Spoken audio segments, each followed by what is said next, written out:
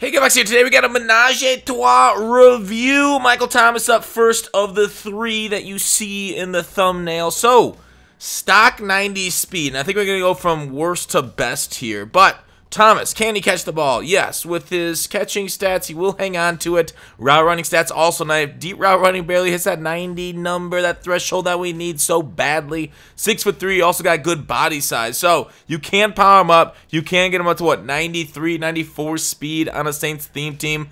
But, let me tell you, I mean, it's kind of like, I don't know. You guys played Madden, right? I assume. You guys know what this game is all about. It's about speed, right? Now, there are certain routes that you want. I ran a couple underneath routes here that you really want to, more possession catch. There he is trying to catch a pass in double coverage.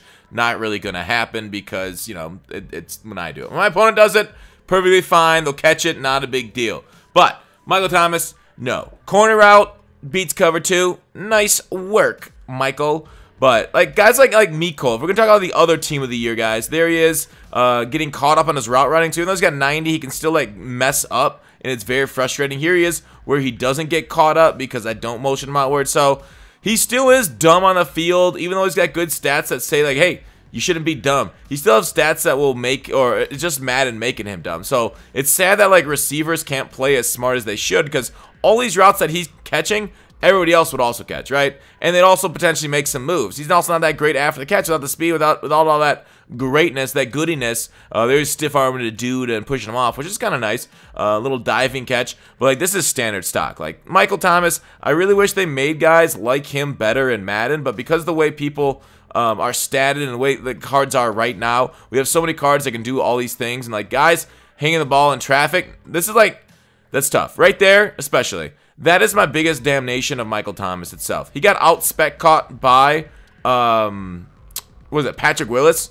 Patrick Willis, a linebacker, beat him, right? Why would a linebacker in a one-on-one situation where Michael Thomas had the position on him, right? Here he is beating a guy, pressed man coverage. Yeah, that's not going to happen with that speed. A linebacker where Michael Thomas had position. Michael Thomas went for the freaking pass breakup and lost. Out-spec caught by a god-dang linebacker, the guys who don't jump this year, to say how pathetic he is. So, my offense was worse with Michael Thomas on the field. I really regret ever giving him playtime. Review for Michael Thomas, 1 out of 10. Get him off your squad, terrible. Deandre Hopkins, a little bit better. Stock 92 speed, 6'1", so a little shorter there. And he has the same high catch and traffic spec catch, the short route running, medium route running, all that jazz at 90. Overall, not too bad. Very similar to Michael Thomas with those stats. And I mean, and really, I don't know. I don't hate the cards. I give him 1 out of 10 because he's super expensive. And DeAndre Hopkins, he's not going to go for a lot less because of 96 overalls and training stuff. But, when you look at this card, is that a 96 overall? No, dude. Miko, who's, 95, who's much faster, similar route running. Yeah, a little bit less catching. But, I don't know. I don't know what they need to do to their catching traffic, spec catching in order to make it important. Now I know Hopkins isn't going to do anything like that because it's double coverage, whatever. Here's an easy play right there to Hopkins.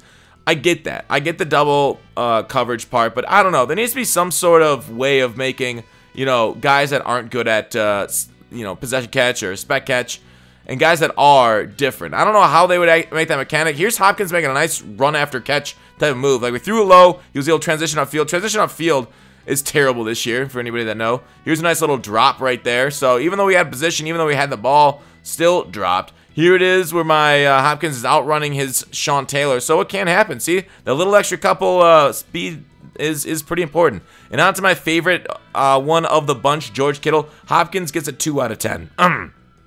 For being too expensive and not fast enough. George Kittle, 6'4", 92 speed. This is all chemmed up. 94 spec. And especially the 88 run block is really what you're looking for at the tight end. For some sort of dives. And stretches a lot animation based. But once the animation takes over, sometimes the Kittle will get around to the the tackle will take the end. The Kittle will lead back up to the linebacker and safeties and stuff like that. And that's where you really want him at. Here he is, a cover 3 beater Kittle. Perfectly cromulent, did a good job, was able to stretch the field like that. I threw him a lot on routes, I blocked him a lot, did not see a ton of issues, outside of, just general Madden fuckery with the blocking. There is a possession catch, dropped. So, not a god tier like that you'd expect him to catch things that you wouldn't see out of other players. Like that dive catch, I was really hoping that was going to get completed, but it wasn't. So, you know, it is what it is. I mean, these are muck cards going against muck cards. So, like, you're going against some of the best players. He is as dumb as all the other ones. You know, he won't stop before online. He still has those kind of catching issues. So, it is sad to say Madden sucks, dude. Madden is coded terribly for a lot of these mechanics, and it's been this way for years. He does go down and gets tackled pretty easy by Deion Sanders and the like. So overall, Kittle, I'm gonna give him an 8.3 out of 10. Hopkins, did I say that? 2 out of 10. But thanks for watching.